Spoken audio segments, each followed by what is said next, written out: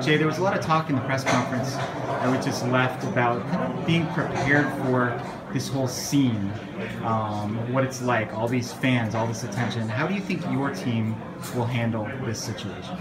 You never know until you're in it. I feel very comfortable at how they've approached everything that's been put in front of them to this point. So I think they understand the importance of preparation, anticipating, visualizing what it's going to be like, and then utilizing that to help us, settle into the game and really look to play our best. I think getting off to a good start is important, and we've done that a lot this year, so I'm looking forward to getting out there.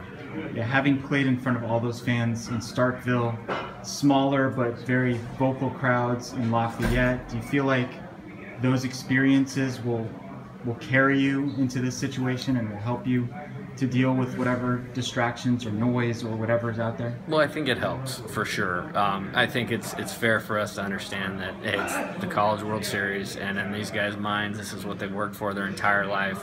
It's why a lot of them chose to come to Arizona, and their heart's going to be beating a little bit, and that's okay. And we'll work hard over the next 24 hours to help them manage that and work through that. And I have great confidence that they'll be able to do that because, like I said, they've met every challenge that's been put in front of them. Give the fans back in Tucson a quick scouting report of the Miami Hurricanes. Well, when you watch them on tape, it sometimes looks like you're watching Miami football, and Ray Lewis is playing linebacker and Michael Lev's at receiver. It's great offense, 1 through 9. Every guy can hurt you with speed and power. Solid hitting skills throughout the lineup. Metavila is one of the best pitchers in the country. Has 4 pitches for strikes.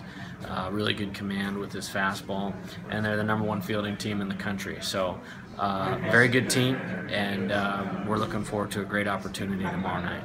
Sure, and the last thing I wanted to ask you, some fans have been asking me, and I've wondered this myself, how come you guys don't throw the ball around after you strike out a batter? It's a great question. That's one of our deals, is to keep the momentum of the game in our dugout.